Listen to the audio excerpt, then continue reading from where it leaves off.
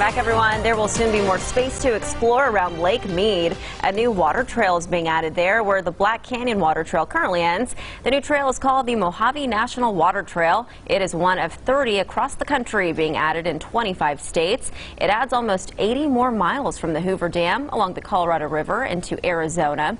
The expansion is made possible through the Great American Outdoors Act, which was signed into law back in August. It's a great time to go check that out, Sherry, before we get into these chilly temperatures. Yeah.